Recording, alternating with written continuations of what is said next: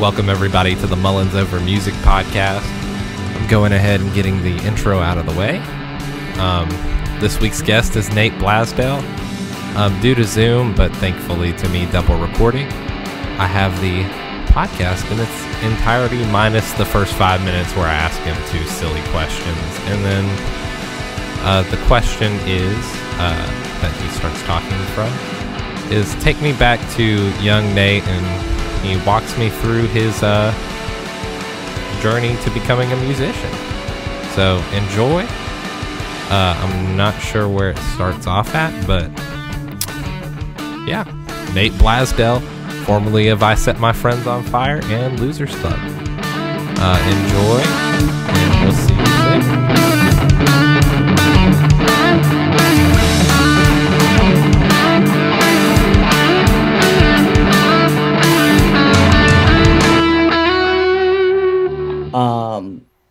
And I was so like out of touch with like that culture and whatnot, but I wound up going down and doing it.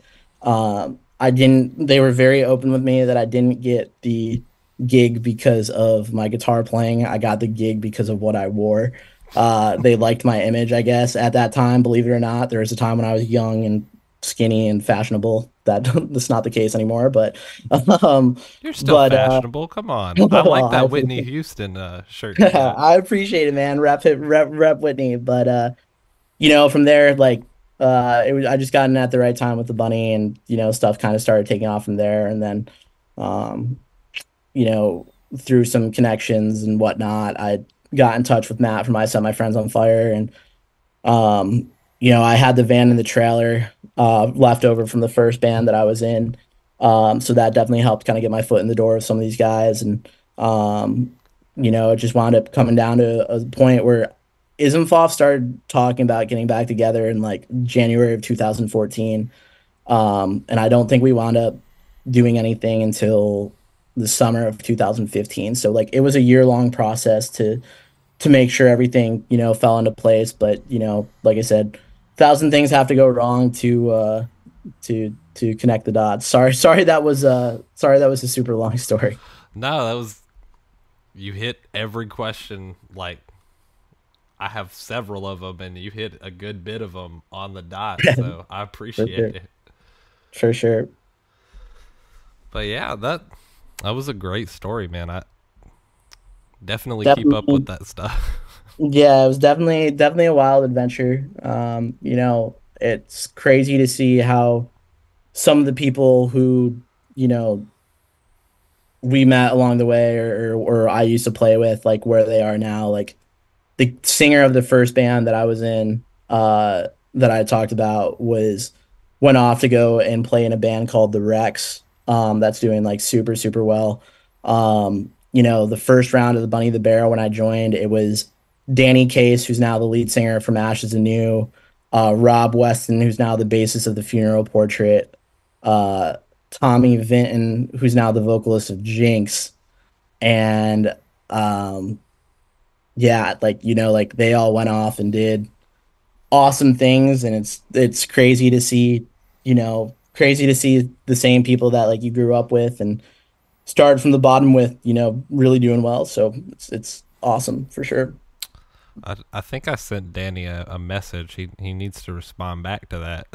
I actually saw Danny not too long ago. I saw Danny like the other week. He was in Buffalo, the 15th, the day that Dropout came out. So Jimmy, who played guitar in ISMFOF, who also played on a bunch of they're staying on a bunch of the Losers Club stuff. Yeah. He plays guitar for From Ashes to New now. So went out, connected with him and Danny, and saw all those guys. So it's cool to see how well they're doing for sure. Oh yeah, I mean, and their TikToks are blowing up pretty well too. Yeah, they're a really good band, man. Like he's always been a super talented guy, and they definitely put the work in. So shout out to them for sure. Yeah, big shout out. Shout out to you for your staying fashionable, by the way. I appreciate it, man. Thank you. Okay. So besides guitar, are there any other instruments that you play? Yeah, I mean, I wish I kept up with it more. like I can still play, but there was a time that I was probably a better pianist um than I was guitar player. So definitely play the piano. I really love, like, obviously kind of comes with the territory, but I really love like writing bass lines. I don't know why. Like it's just something like that it's really stuck out with me. So bass, piano. I was played violin for like 16 years growing up, and kind of, I shouldn't say 16 years and more like 14, but I kind of like got bullied out of it, or kind of let like the label of like being a violinist, like get to me, and like, oh, that's not cool, and quit playing violin. But I wish I had stuck with it because like it's really good to be versatile, and there's definitely stuff to bring to the table. Like I picked up a violin a couple weeks ago, and I can still play a little bit, but not nearly like I could when I was younger. And I wish I had stayed with it because um, like I said, it would just add a lot to songwriting and whatnot. So um, I wish I did, but can't change the past. Yeah. Well, that's really cool. My buddy went from viola to guitar, and he hasn't picked it up in a while either. But you're right about it bringing a certain level of songwriting. I mean, there are bands that are now capitalizing on the whole metal with violin Yeah, thing. I think I see them on yeah, TikTok all the time. yeah. There definitely is, and like you said,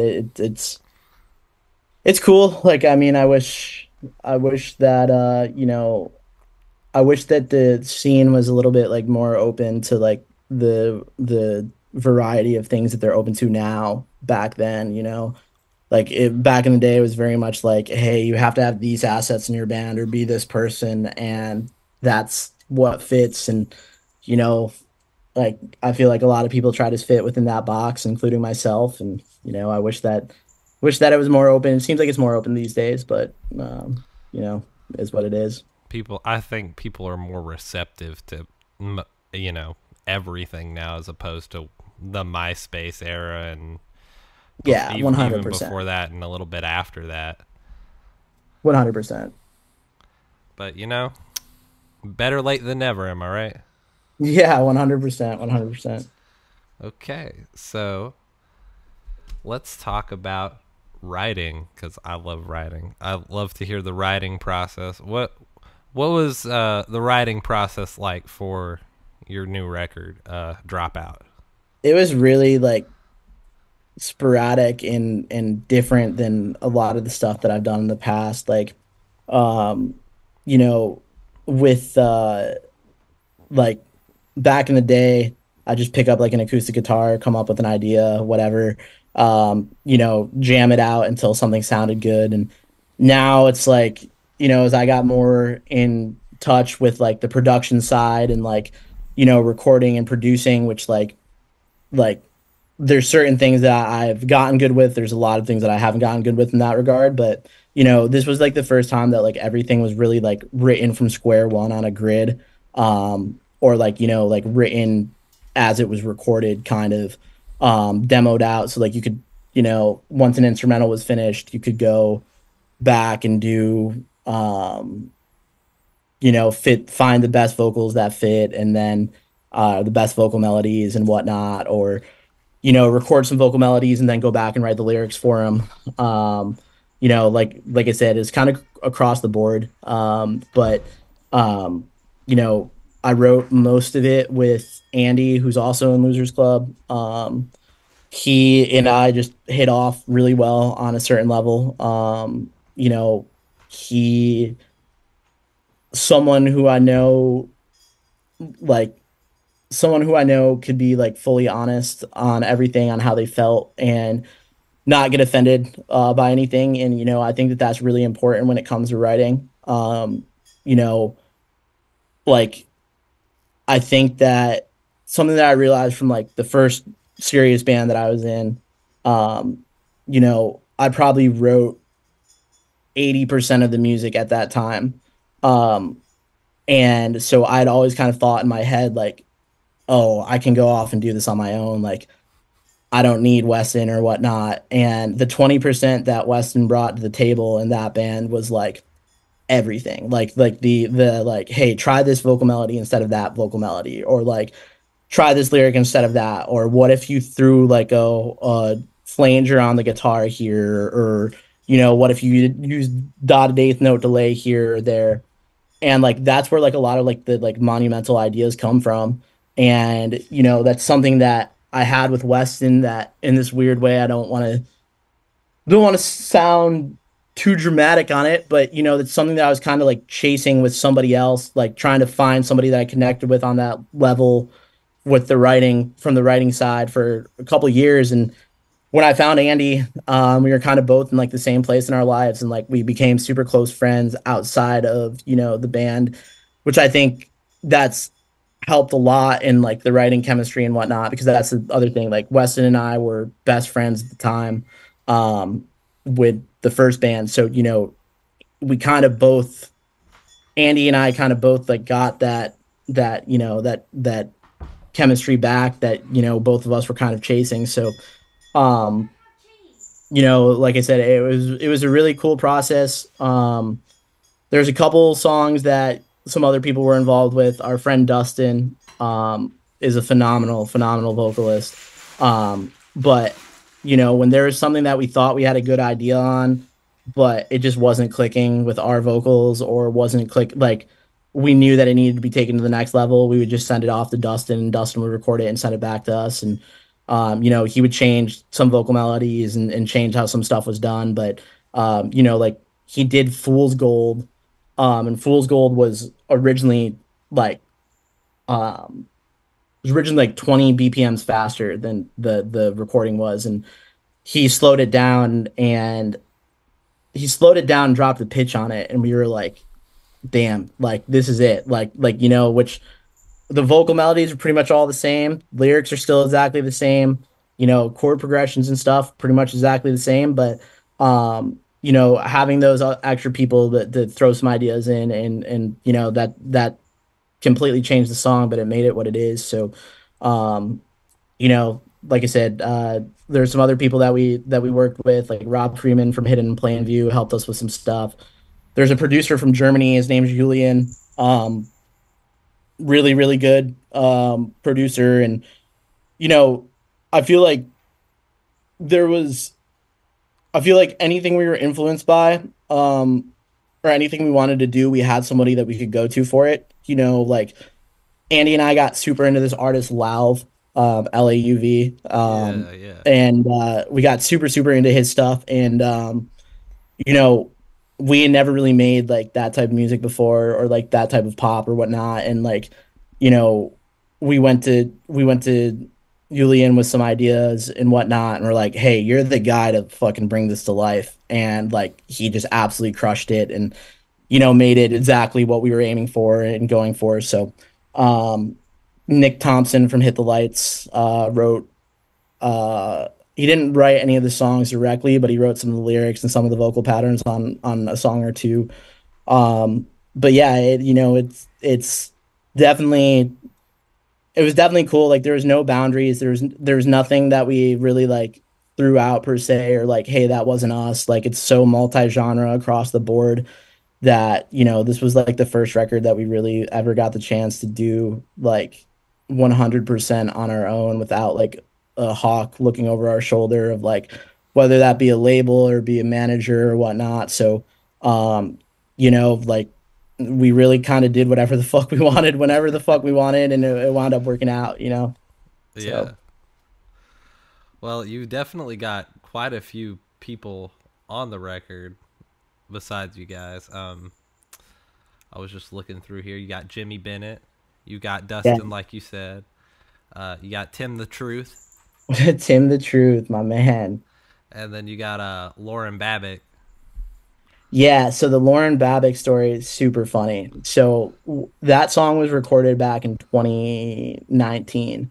So she was doing well at the time, but like how Yeah. like she's doing super super well now. Like but she was doing okay at the time on YouTube and whatnot. But that song was supposed to be in a video game called NASCAR Heat 5. and we essentially got hit up on like a 48-hour notice that was like, listen, we have the option to, like, we had an artist that we didn't get the licensing from on the song. We had a connection. This was before I worked in NASCAR, but we had a connection through a driver that was friends with one of the people that was working at the company that produced the game. So, like, look, if you can turn us around a song in 48 hours, you know, as long as it fits within the guidelines, like, we can get it on the game. And we're like, awesome, let's do it. And like, you know, we were self-recording pretty much everything at that time. And I forgot exactly what happened, but there was a reason why we weren't able to self-record it. There's something going on with my computer. So like, we found this random guy in the middle of nowhere, like an hour from us, on Facebook. That's like, hey, you guys can come in and record this tonight. And like, we were writing it on the spot, whatnot. But anyway, because things had been so like there was no song that was built around for it. It was a song that we had to go out and essentially record for it and write specifically for the game. And you know, we wound up getting into the chorus, and the chorus we had written sitting there and whatnot, but when it came down to track the chorus, it was in a key that it was just out of my range for the most part. Just being completely honest with you. Um, and it was kind of too late to like pitch shift everything down or whatnot, or drop the key or re-record whatnot. So, you know, we were going through my phone saying like, hey, who is there that can record the chorus vocals on this? And, you know, Nate will do the lowers, whoever else does the higher, you know. Um, and you know, I came across Lauren. We had just Ismfoff had just toured with her band at the time, Red Handed Denial in Canada, and like we had remained super close friends. So I hit her up and I was like, "Hey, is there any chance that you can do this on like, can you get this back to me like by 7 a.m. in the morning?" And she's like, "That's crazy, but yeah, actually I can." She was working as a teacher at the time. So she was like, that's one of the things that we had connected about, because at the time before I worked in NASCAR, I was also a teacher. So you know, I think that she had a snow day or something. I don't know exactly what it was, but it just so happened that she had time to record it that night. And she finished it at like 5 in the morning, and the song was due at like 10 a.m. And I remember like she was super tired, and this is none of her fault at all. Like, this is actually like 100% on my end. But she sent me over the stems and was like, "Hey, I'm going to bed." And I didn't request that the stems come over dry, like essentially like uncompressed, untuned, everything. Uh, they came over like fully wet with like, you know, the delay, everything else on them. And when you're recording vocals in two separate places, you always want the dry tracks because it's really, really, really hard to make them line up or sound like they flow together. So I was trying to get a hold of her, but she'd gone to bed, and the song was due at like like I said, the song was due in like 4 hours. So we couldn't get the vocals, like it wasn't the matter of like the harmonies actually sounded really good together, but the like quality of them just didn't sound right. It didn't fit because like I said, like they were wet. We couldn't match the vocal chain that she had done and whatnot. So we wound up taking my vocals out of the chorus. My vocals are in the rest of the song besides the chorus. Which like most bands don't do that when you do a feature. It's normally like a verse or something like, but it sounded super awkward. Like if you listen to it, you can tell that there's a difference between like how they're edited and how they're produced or whatnot. But anyway, we wound up doing it. Wound up finishing the song and sent it over. And there was a little bit of on the first version that we had give them, there was like a little bit of pushback because we had a line that was find a cliff and hit the gas. Um, and they're like, this game's rated E, like, you know, this we can't have this. So What? we took it off. We took it out, and they're like, all right, we're good. We'll get you a contract in the next week and a half or whatnot. And they hit us back and essentially were like, look, like the original version didn't make it, so we're gonna put it on the next NASCAR heat that's gonna come out the following year. Like we'll send you a contract for it, everything.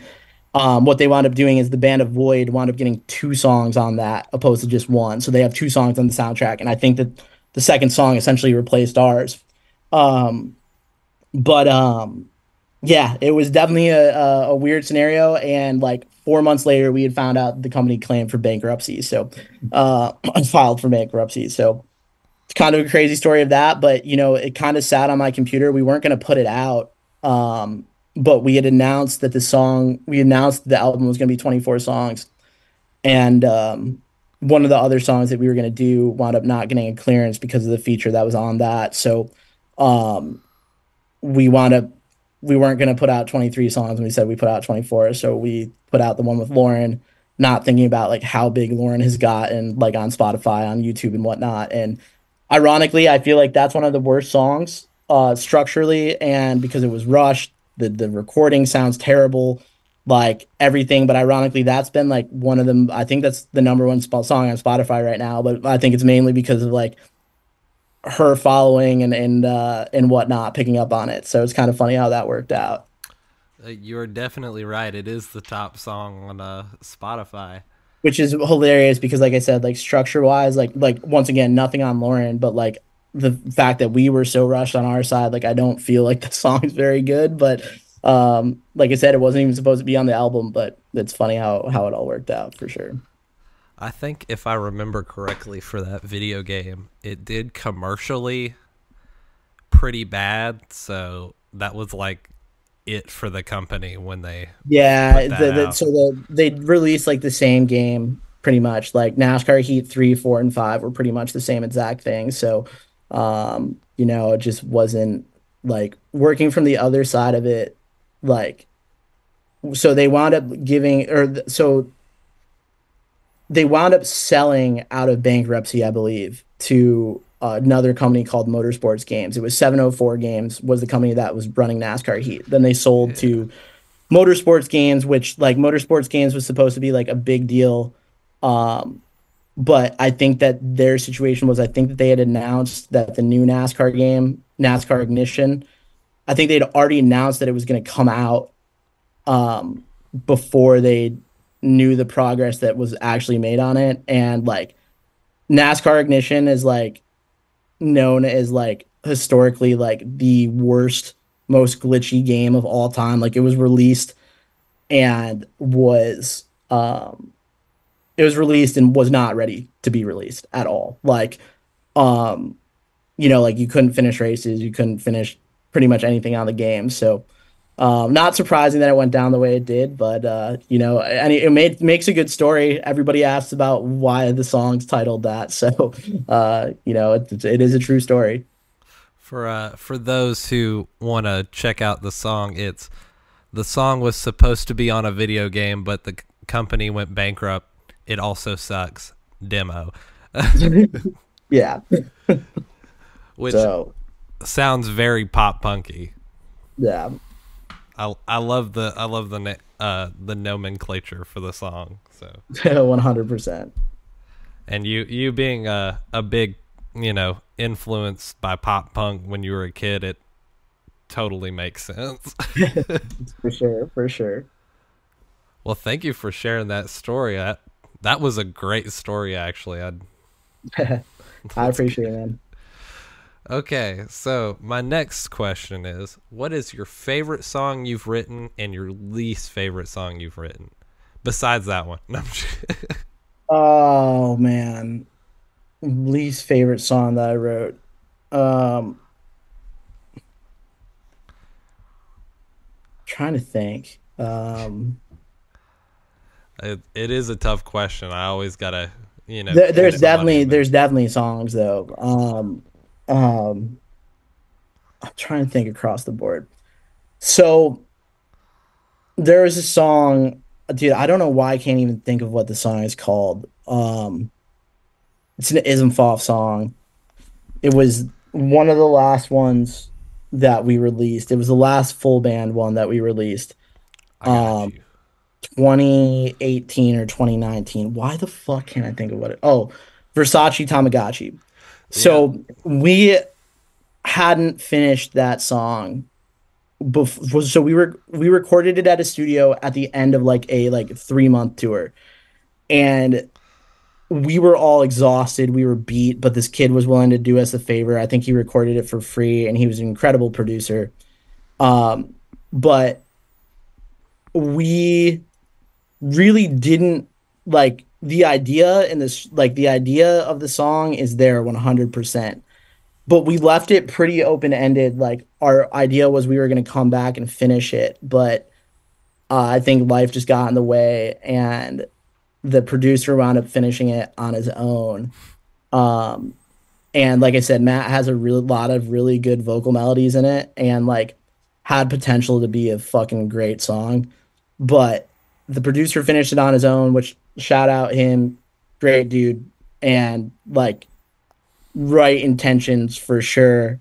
But like there, I feel like most people wouldn't realize it, but I think that like from our side, like ISMFOF side, like we recognize that you know there's things that like it was not its final form, and I think that we all hate the fact that it wasn't its final form because like I said, like I think that some of the best vocal melodies that Matt ever wrote were on that song, and I think that the idea was there for sure, but like you know it just it sucks to see that like I would love the chance to go and re-record that, even though I'm not with ISMFOF anymore. I would love the chance to, we're still super close friends and whatnot. Like, I would love the chance to go and like properly finish that song.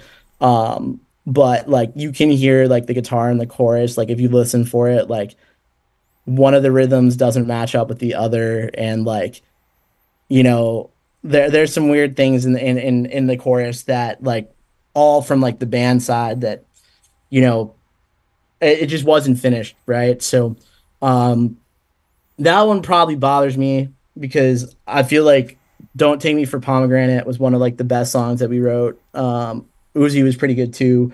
Um but like I said, that's a little bit of a tough scenario because Yeah.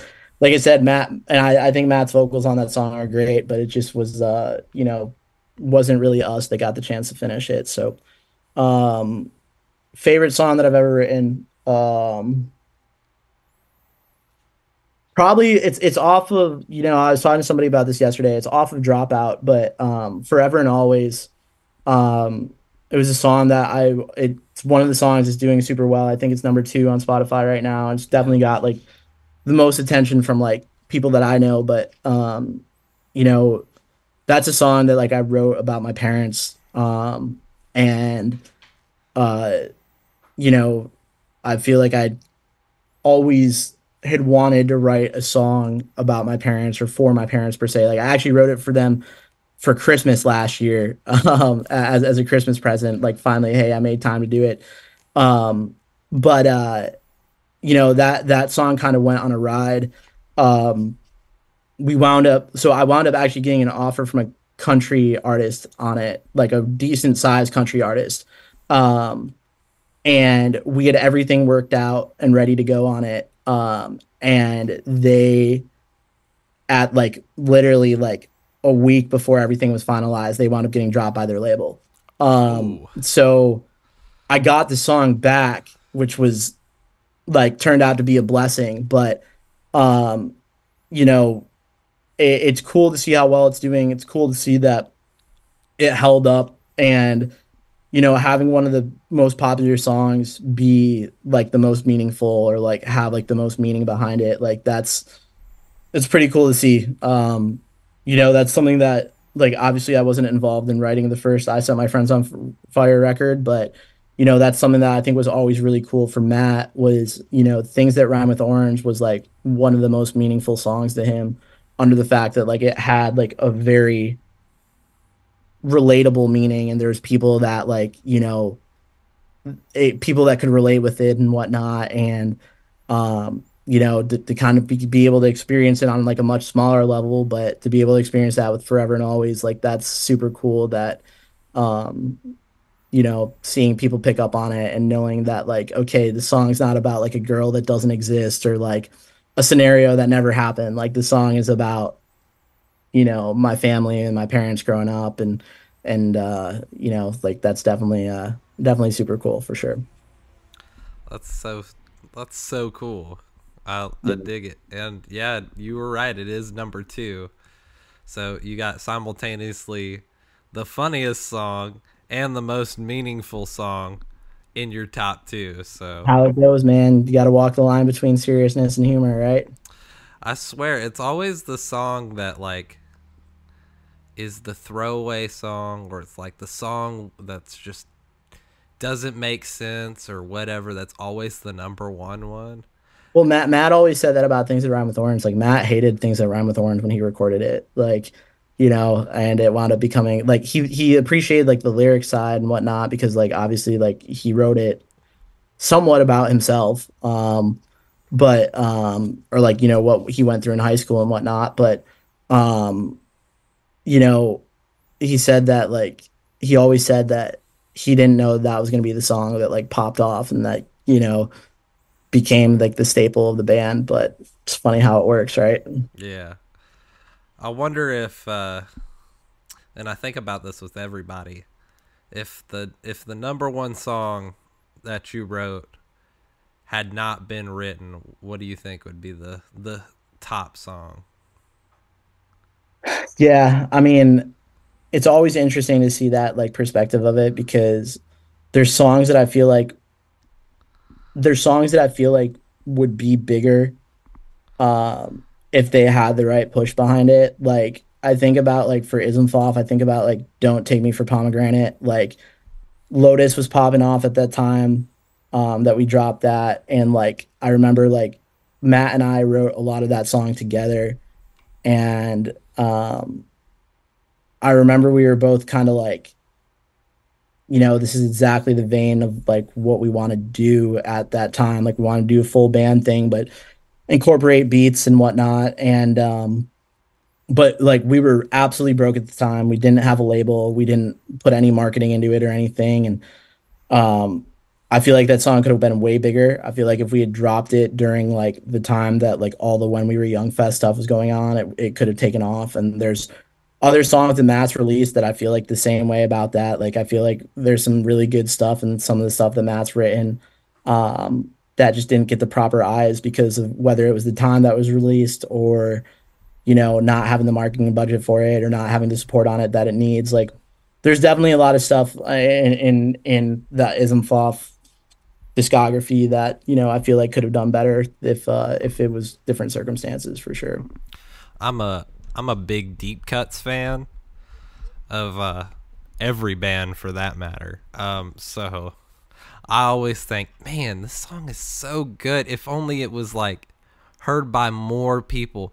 And for people who are like fans of I Set My Friends on Fire, or fans of even Spirit Box, or your stuff with Losers Club, or any of these big bands, small bands, they sometimes they just don't go to those really big deep cuts, and you're like, man, if you'd just listen to that, you'd see that this is like the best representation that I could possibly give you of what this project or what this band is about.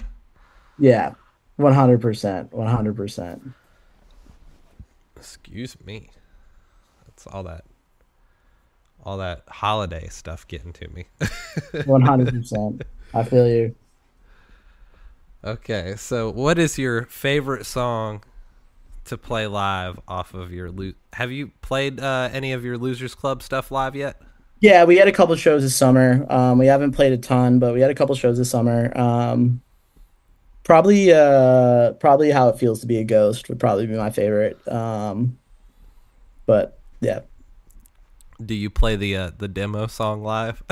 we don't, and I have no idea what we're gonna do for it because we don't have the backtracks or anything for it. So I'm hoping that it dies out here a little bit. But you take the numbers how you can get them, right? Of course, of course.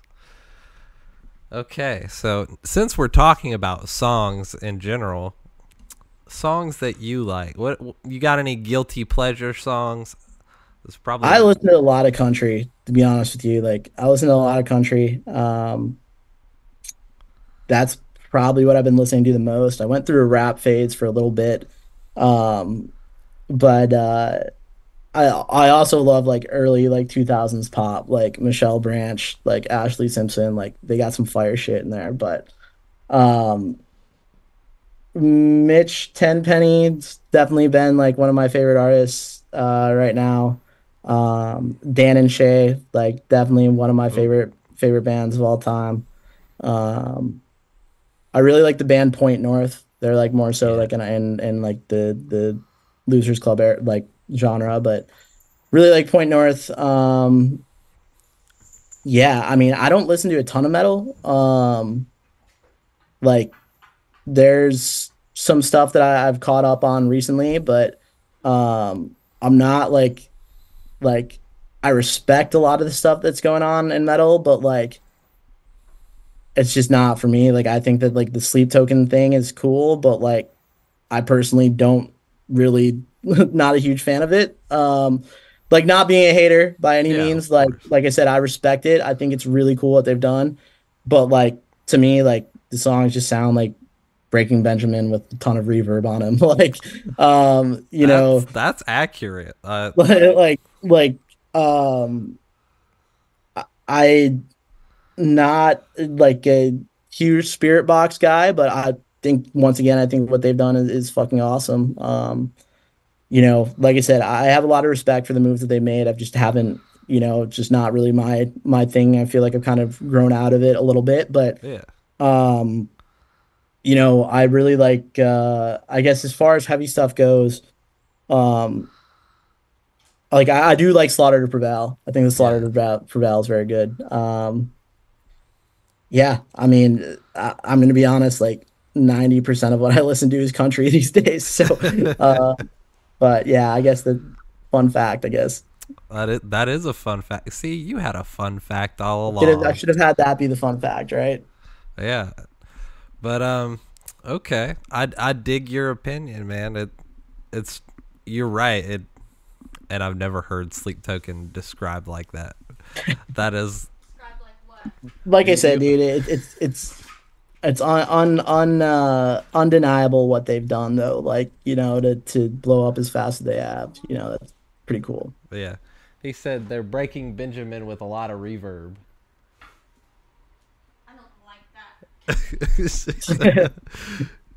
But you know, like I said, they're cool. Like I think that like especially like the lyrical aspect and whatnot, you know, that's awesome. Like what they're doing, like with the storytelling and everything, like that's it's a pretty cool scenario. Yeah. Hold on. Your keys? Right here.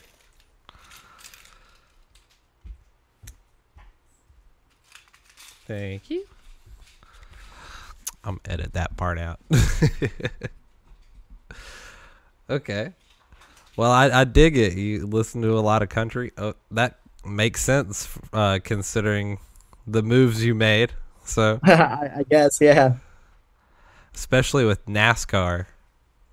Yeah, you know, I feel like it kind of comes hand in hand. But honestly, like I was a pretty big country guy before I got in NASCAR, to be honest with you. Like honestly, like most of the people I've been around, like Matt from my set wasn't like a huge country guy, but like Chris the drummer, Jimmy, um, Hector, like the majority of them have been you know, like it's funny to see how it's kind of evolved and see how, you know, like even bands that we toured with would be like, yo, have you checked out the new Dan and Shay record or whatnot? You know, it's kind of crazy how all that works. But Yeah, man. Well, I dig it. I think with metal nowadays, the current trend is, like you said, a lot of reverb or deathcore. yeah, which I like deathcore. Like I like some deathcore bands. Like I was into like when I was into like the heavy stuff, I was into like pretty significantly like heavy stuff. Like I was never really into like Asking Alexandria or like Attack Attack or anything like that. Like I was into like Carnifex and like um Gift Giver and stuff like that. But it I always respected like what bands were doing. Like, you got to give respect for like business moves and just because it's not your cup of tea doesn't mean that like they're not doing something right, right? Like Yeah, for sure. Speaking of tea, did you know that Yogi Tea is run by a cult? I did not know that, but it Yeah. doesn't surprise me. Turns out like all these major tea places are run by cults. I believe it's Sleepy Time Tea is like ran by the cult for unification and purification. That's crazy. That's crazy. I went to high school with someone that started like a pretty successful tea company. Um, oh, what are they called? Is it did he start a cult too? No, I'm just- No, I don't think so. He's a pretty normal guy. The CEO of Tenzo Tea is someone I went to high school with. Super random fact of the day. That's cool, man. But Are you a big tea drinker or I coffee drink drinker? don't drink coffee, don't drink alcohol, don't drink tea, like drink water, soda, juice. That's about it. Hey, water for the win, man. I don't know how many cups of or ounces of water I drink every day. Just I got a what's it called? They're the really famous water bottles. Oh, the Jesus Christ. Hydro flask. Okay, yeah, yeah. I got a 24-ounce hydro flask that I've had for. I got it for not Blue Ridge. I got it for Furnace Fest 2022, Yeah. and I've been using it since then. I drink like 4 of those a day, Cool, cool. and Crazy, crazy. then But I gotta water's get good my for you, right? yeah. Water's good. Then I gotta get my caffeine intake. Billion. Okay, so this comes into my next question. What do you do when you're not doing music?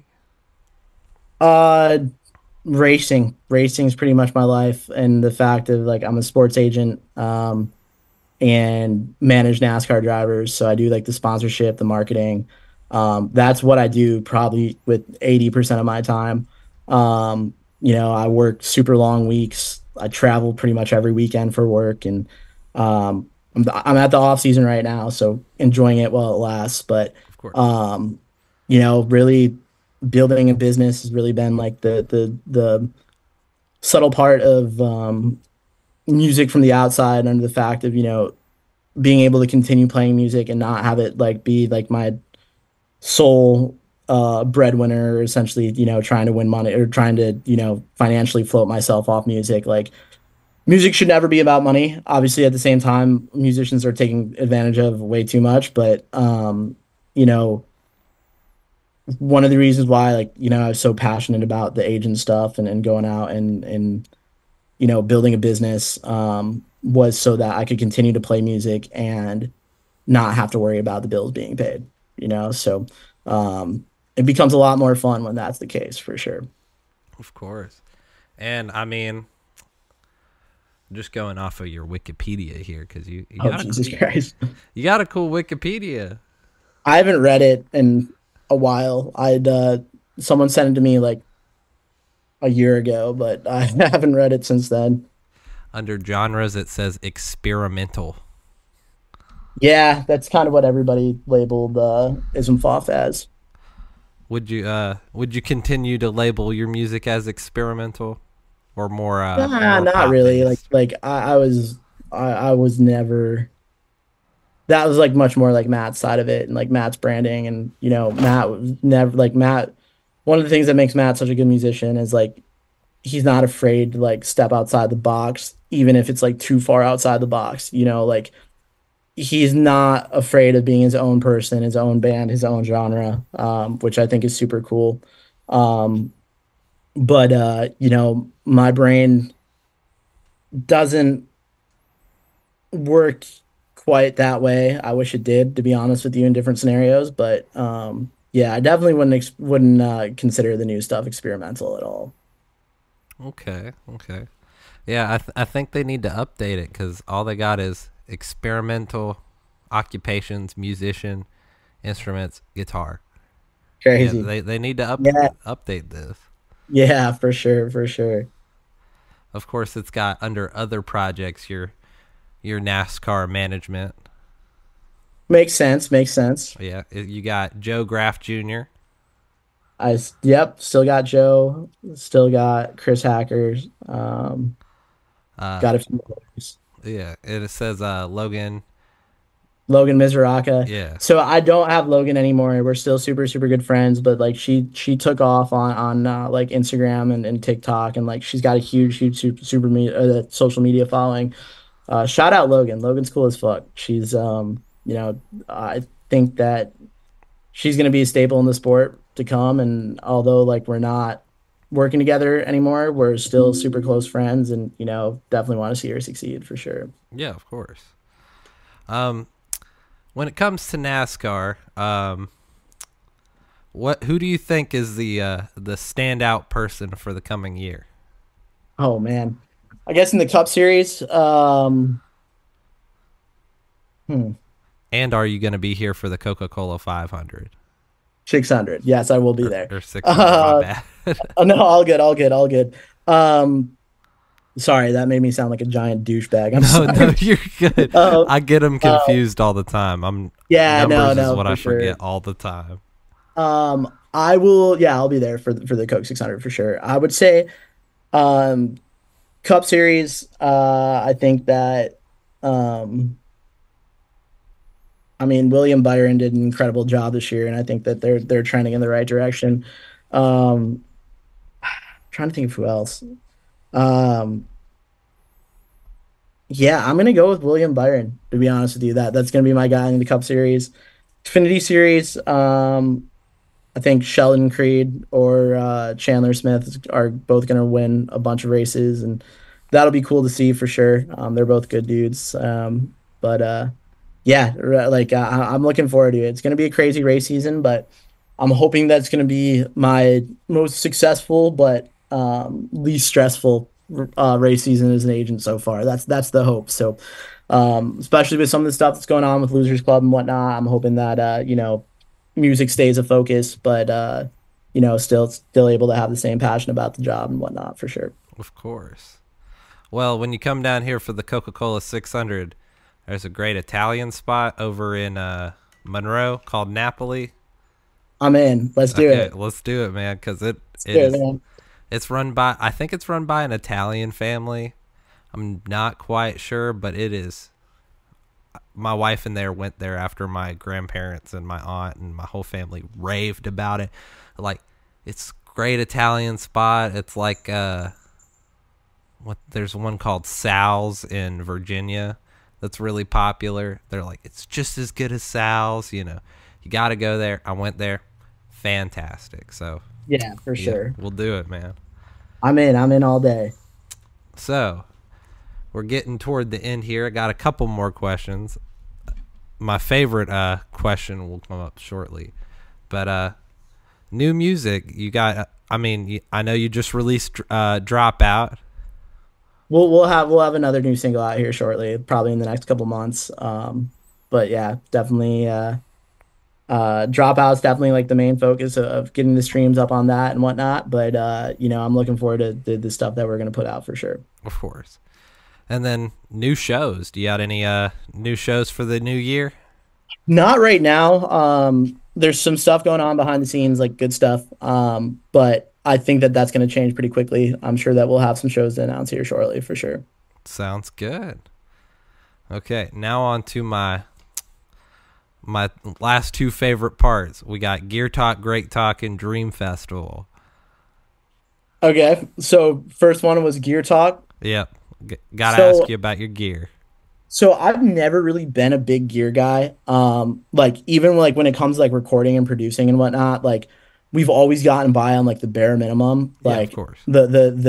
the dropout like that we just did, like we did it on like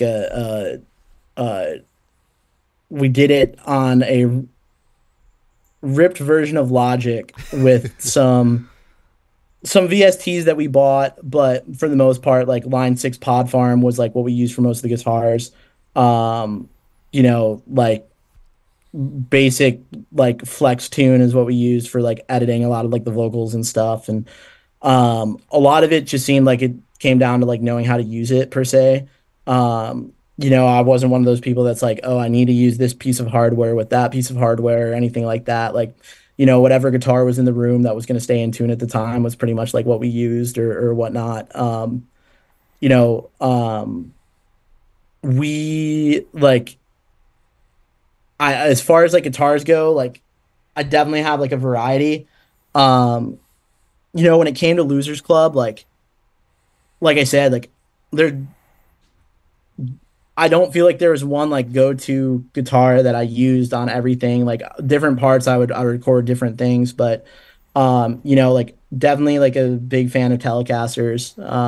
I've always been a big fan of Telecasters, which kind of sucked with some of the heavier stuff because like, they're not really a guitar that's made for heavier stuff, but um you know Hector had a Telecaster that I used for a long time that was set up for heavier for heavier music, which was awesome. But um, I had an endorsement deal with ESP Ltd for a long time. And like they always took care of me. Um, or sorry, ESP. Um, they always took care of me, which was cool. And like I've definitely it was like the go-to guitar for a long time was the EC 1000. Um, I've had a few of them. I still use one of them for recording. You know, like as far as like heavier stuff goes, like I guess that's my go-to guitar for heavy shit all the time. But as far as like live gear, I had a deal with Orange up until like 2017, and then we went everything digital. Um, which everybody like switched to the Kempers, and I used the Kemper One Tour, and I didn't really like it that much, so I switched to the Line Six Helix, which like I think a lot of people like are scared of it because like it's Line Six, but like honestly, the Helix is unbelievable. I feel like I could tell day and night between that and the Kemper. Um, I still swear by that thing. It's a great amp and great processor. So, um, yeah, I mean that for the most part that's what I use in that regard. We still played through Orange Cabs. We still do that.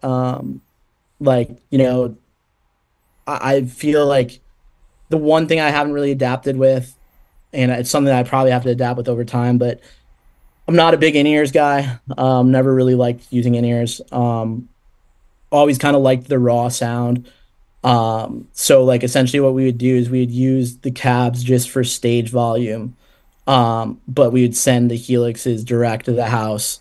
So that like the mics weren't or the cabs weren't mic'd or anything. It was just all for stage volume. But it just felt like it gave it like a more like organic feel that, that we could feel whatnot. We did international tours where we used in-ears and just ran DI with no cabs and whatnot. It just never felt right. Like I just felt like I just didn't have the same energy. Like it wasn't as like fulfilling, I guess. Like you couldn't feel the music as much.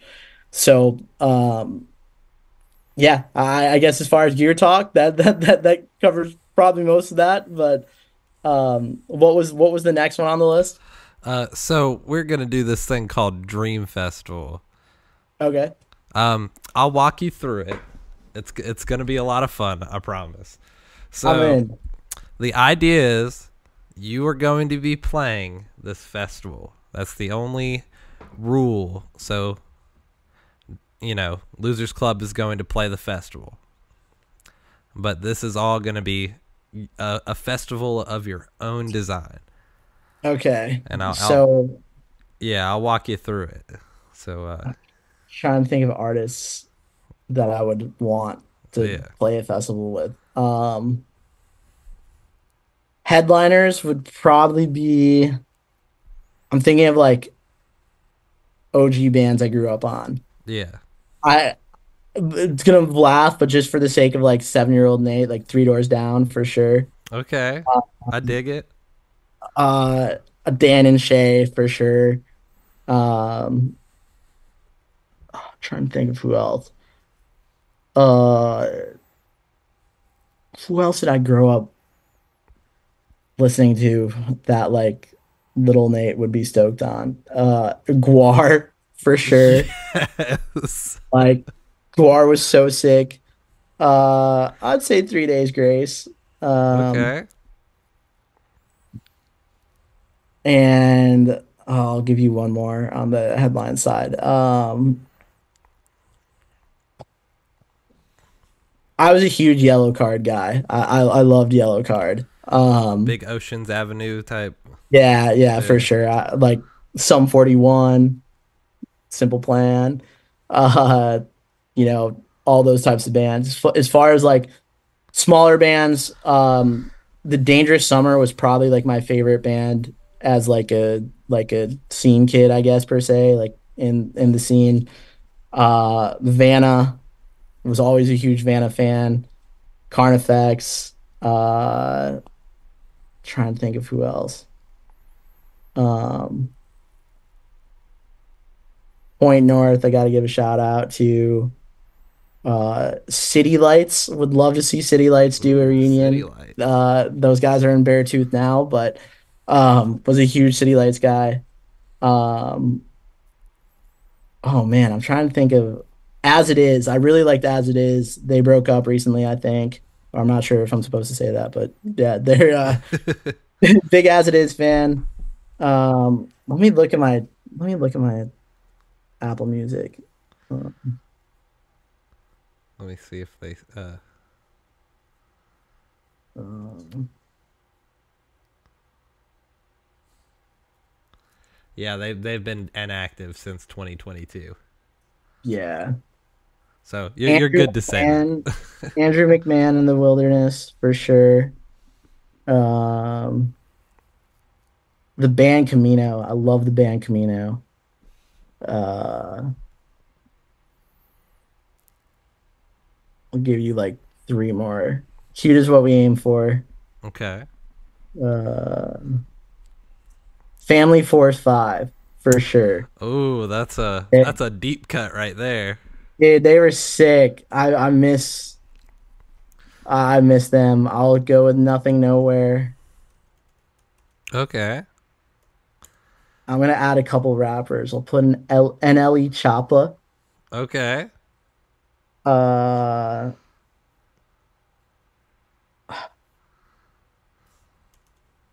I'll put in Uzi, Okay.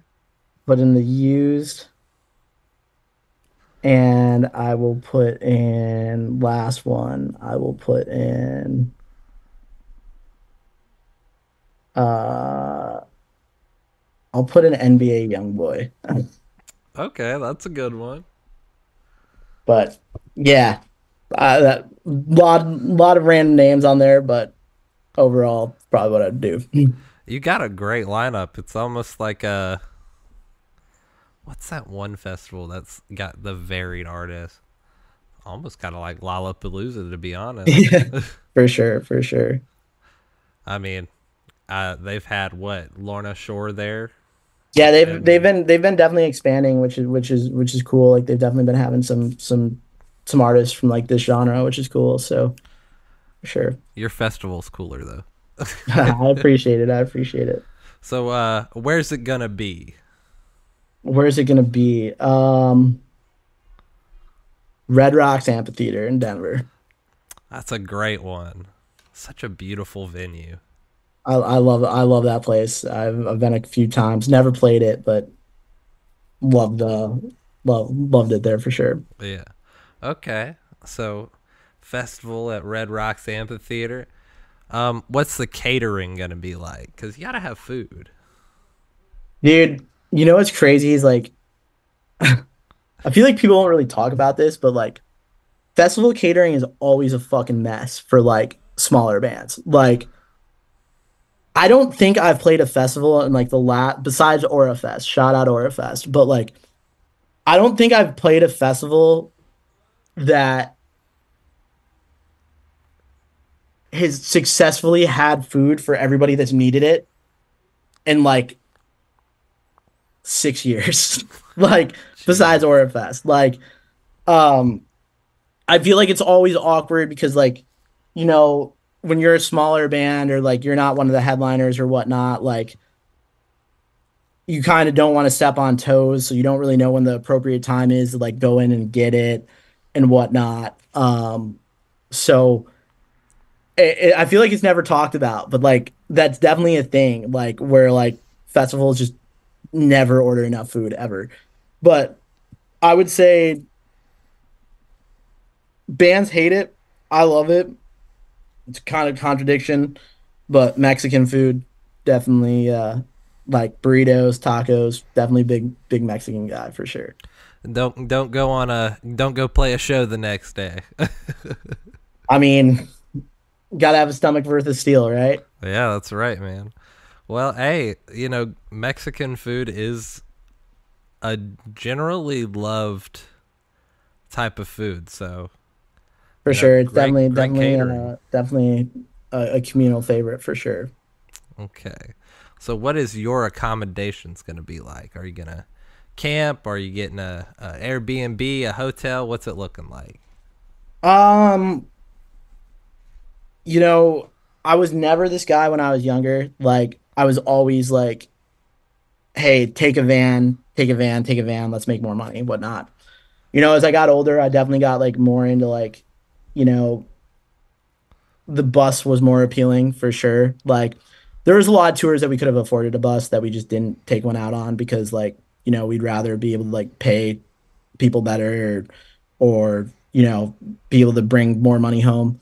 Um as I got older, like that definitely shifted a little bit. Like having a bus, especially at a festival, if it's outside and whatnot, like it's definitely like so good to have somewhere where you can go back and hang like and like is yours and is your territory and you can relax and you know get out of the heat and whatnot. Like I will say like when we did Orifest, we had a hotel that was literally right next to the festival. And that was really, really nice from the fact of like, you know, like when I say right next to the festival, I mean like in like it shared a parking lot essentially. So That's cool. um that was really nice in the sense of like, you know, everybody could be showered up and ready to go and cool and, you know, hanging back. So I would say I don't know if there's a hotel at Red Rocks, but I would definitely probably do a hotel if there was a Red Rock if there's one right there. You know, just having a place to go back and relax and like kind of just have your peace before you play is definitely nice for sure. Okay. Well, this is your dream festival, so even if there isn't, there is now. All right, cool. Okay. I like your festival, man. It's nice. It's at a nice venue. You got a hotel that magically appeared across the street. Well, I appreciate it. um Now, this is the hardest question of them all when it comes to the Dream Festival. What would you call it? Oh man, what would I call it? I know it's this question stumps everybody, and it's a more recently new question I added to the Dream Festival. Oh man, I don't even know. Jesus. I um man. I know, man. It spitball one off the top of your head. It doesn't Oh have to man, be good. You got this. I'd probably make it like some sort of MySpace reference. Okay. Like, oh man. There's so many ways you can go with that. Yeah, probably make it MySpace themed in some way. I miss like the MySpace dude. I wish MySpace had survived. It would have was such an awesome tool for bands. Um, Is it still even up anymore? no, well, kind of like they sold the name, but like, um, Oh man. Um, It's now a music website. yeah. Huh.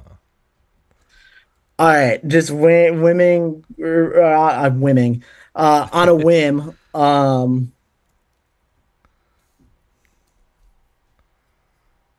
Man, I don't. This is gonna sound lame because I had nothing to do with this name and like I had nothing to do with this EP. So like I feel bad saying it. So shout out Matt and shout out Lotus, but it's the only name I can think of right now, and it's 100% stealing it from somebody else, which is fucked. So I'm sorry. We'd be here forever if I didn't say it, but I'd probably call it the Online Now Fest. I like it, man. Hey, you know what? If it was good enough for them, it's good enough for your festival. Well, like I said, shout out Matt and shout out Lotus. Like that 100% credit to them. So I dig it, man. Well, that's your festival. 100%. It's only, it doesn't seem like it costs too much either. So you Would got be a cool good for mix. sure. For sure. Um, and I think that's all my questions. I got one more question for you. What goes great with chocolate besides peanut butter?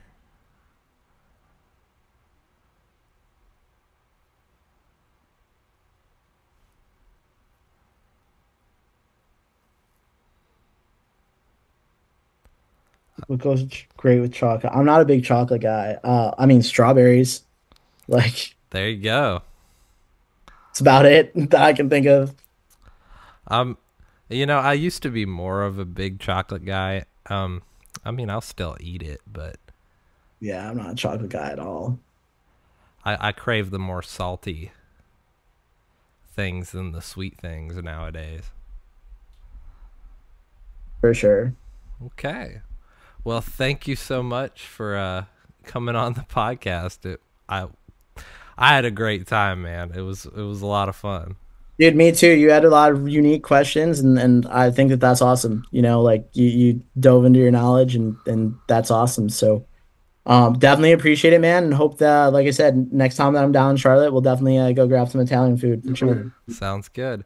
What do you want to have for your the outro song of the podcast? Something you wrote. Have it be, oops, high school reunion. Okay, we'll make it happen then. Thank you so Awesome. much, man. Appreciate it, man. We'll talk soon. Thanks, buddy. Do you hate yourself like I do? Or at least the way I do? Cause you walk a mile in my shoes before the serotonin hits. Yeah, I think I finally have to pull myself together again. But honestly, this shit just feels like there's a gun in my head. Tell me you would've thought this shit would end up like this. I hope you're all miserable, cause you deserve nothing less. Some days I feel like a fraud, cause you still posted up with my dad and my mom. Moved away, fell in love and got a job, and you're number one, that's on the ass.